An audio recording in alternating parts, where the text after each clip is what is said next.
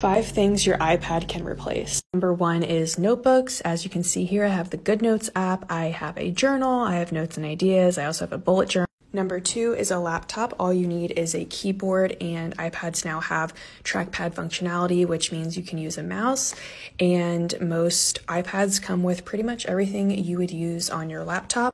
Number 3 is books or a Kindle. You can get the Kindle app for free on your iPad and download a bunch of books so that you always have your personal library on you at all times.